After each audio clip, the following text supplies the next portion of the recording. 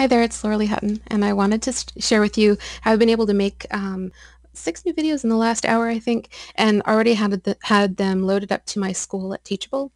Um, Probably the fastest I've been able to put videos together and have the content available for students in a long time. So I'm using a little tool by Techsmith. It's free. It's an extension that's added to Chrome.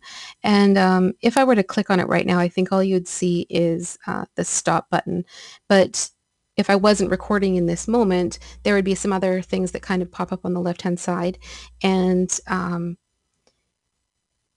anyway, so then as soon as if I were to click the stop button, which right now, which wouldn't be helpful to you because the video would just cut off, the moment I would click that button, it would turn the video that I'm creating in the moment into a file like this. So you can see a similar screenshot, and the time that's here, I can play it to make sure that the sound is right and all those kinds of things.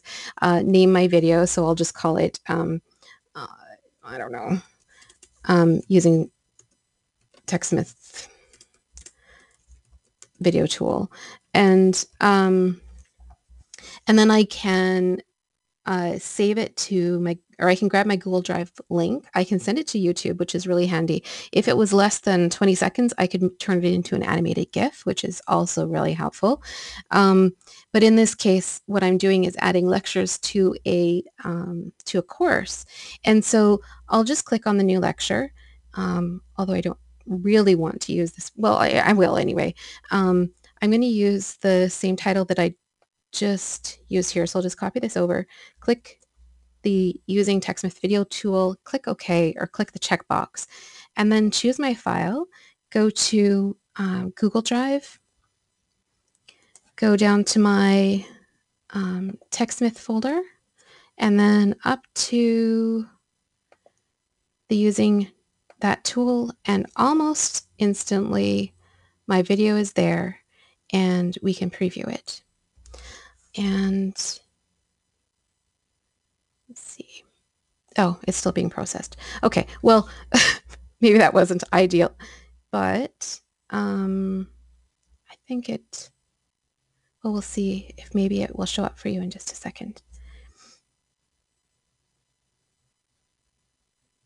No, it still is. So maybe what I'll do then is go back to the syllabus and I'll show you ones that I had uploaded just maybe minutes before I did this one. So we'll go into this one right here and we'll click preview on that.